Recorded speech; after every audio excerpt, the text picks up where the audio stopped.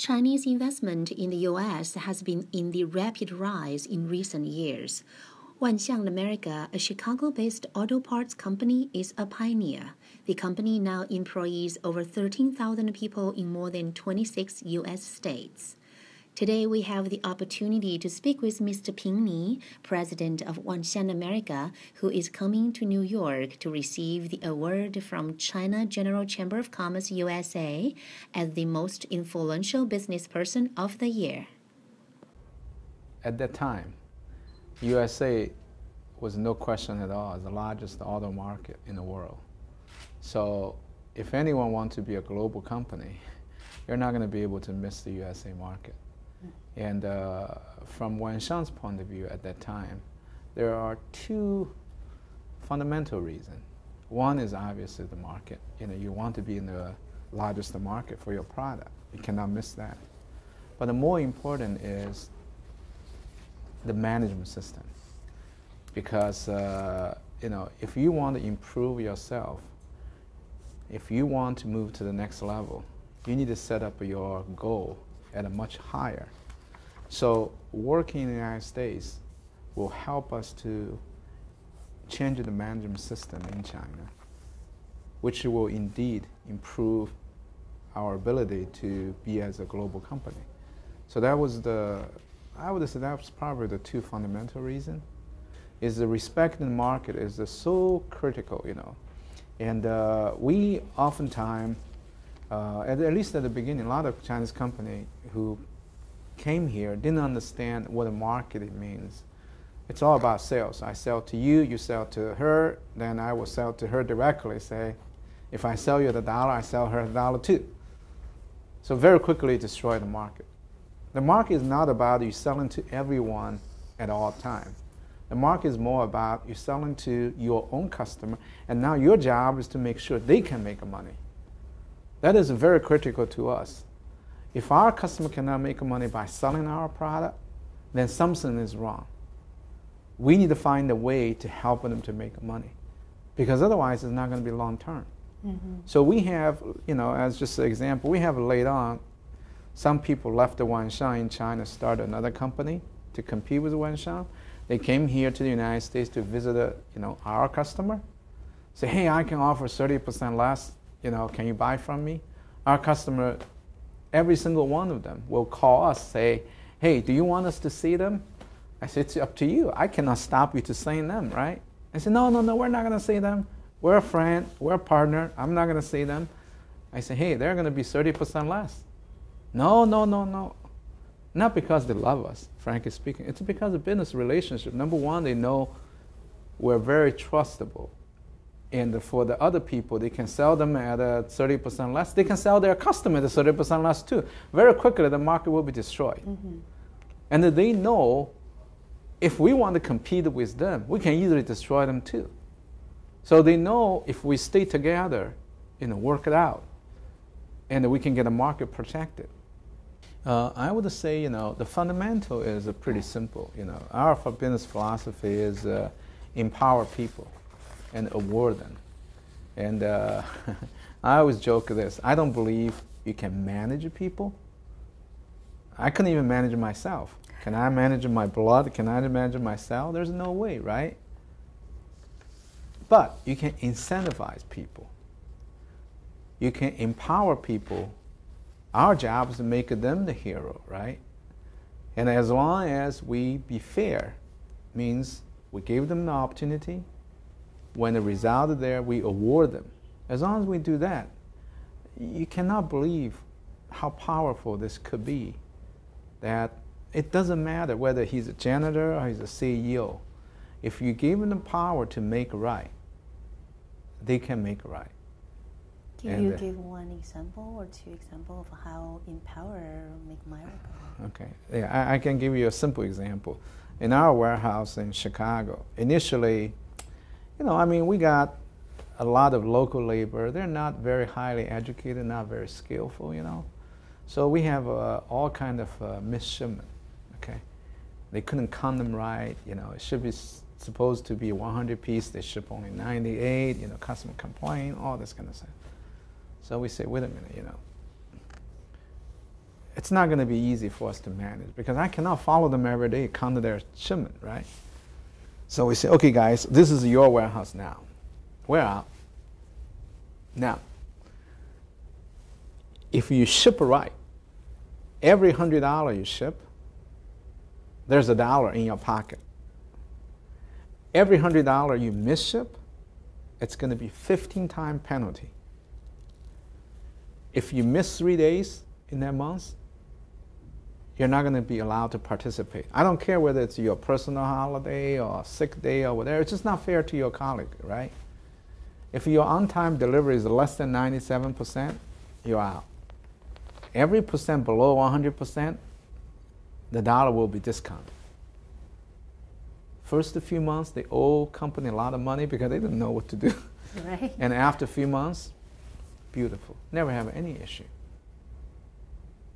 They allocate the amount themselves and say, hey, you know, he's the guy can count better. We get him to count.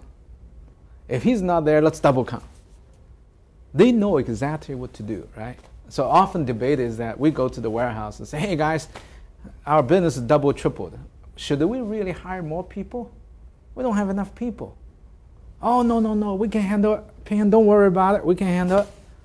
You sure? Yeah, we handle it. Why? They don't want the pie to be shared by more people. It's very, very powerful, very powerful. Very quickly they got done. Same thing with our, you know, that many purchased the company. We don't send anybody there. We don't send our CEO, CFO, or whatever, you know. We try to use a local team. All we did is just to empower them to say, hey guys, you're on your own. Okay, you're on your own. Don't look at me. I will make sure, you know, financially you don't get out of line, but you're on your own. You need to make a business decision. You need to be held accountable to the decision you make, right? So I'm Chinese. I don't know what to do. Don't ask me. Ask yourself. But we will always say, put your money in too. You put a small money. I joke with them. Sure. I say, let's jump together, right? We will handcuff. We jump together. But I'm going to hold the key, okay? So if the boat is going to sink, I'm going to open it up and I'm going to get off the boat first. You're going to sink with the boat. But if we get to the other side of the bank, then you get a lot more reward than I do.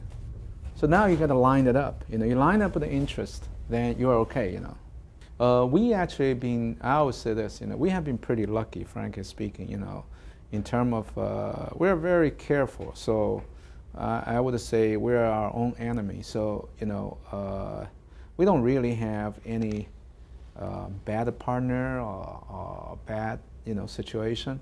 However, the largest mistake I made was when in the 2007, 2008, when the economy was hitting a downturn, we were not brave enough to purchase more asset. We could, but we're too risky averse.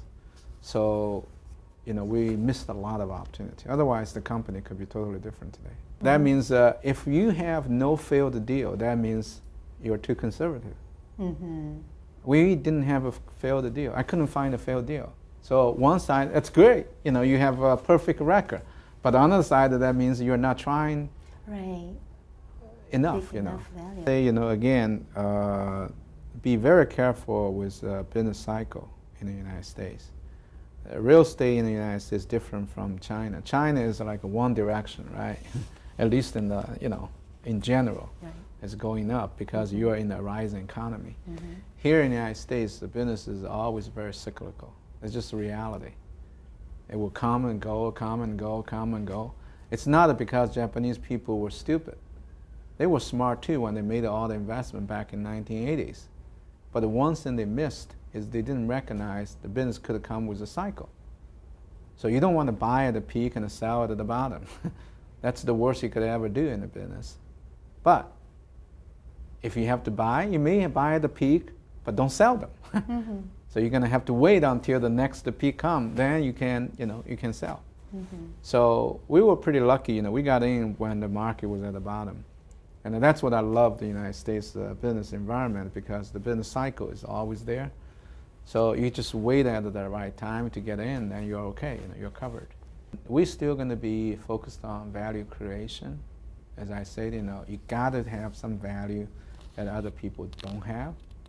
If you're just going to be another person in the room, I don't want to be in that room. Because our question, it's funny, our question when we do a deal, our first question is, if you die tomorrow, anybody's going to miss you on this world?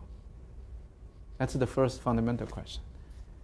If they say, nobody's going to miss me, okay, then that's not the business we want to be, because you have no value, right? If we say, hey, if this company closed down tomorrow, somebody's going to miss you? I say, yeah, they're the customer, they need us. Okay, now here's the value. Same thing with our partner, when we do a deal with our partner. If we disappear, will they miss us? If they will miss us, what they will miss us? Okay, here's the value. If there's a value, we will be at the table. If there's no value, we don't need to be at the table. So that's still the fundamental principle. It has never changed in the last 20 years after I started business. It's always the same thing. Let's ask ourselves, not kidding ourselves, just ask blankly, are we going to be missed? If we're going to be missed, there's a deal to be made. Transparency and compromising. With this two in your mind, you can communicate it with anyone.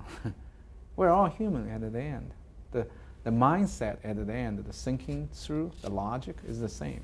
You just need to be able to share very openly with your people. Then everybody will follow you. It's not any leadership, as I said, leadership is not about managing people, it's more about leading people. I think, as long as we do the right job, we are not a public company. We don't have a pressure to have to grow. We only want to grow if it's a good outcome. So if nothing for us to invest, we're going to sit tight and wait. If there's a great opportunity, which I believe it will be, then we're going to invest it very quickly. So 5 years later, we can sit down here again. I can show you.